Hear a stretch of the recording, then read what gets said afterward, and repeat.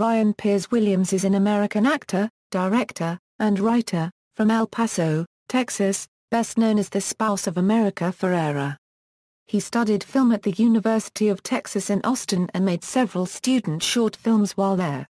He has performed as an actor in Muertas, Blues, and Tomorrow Comes Today.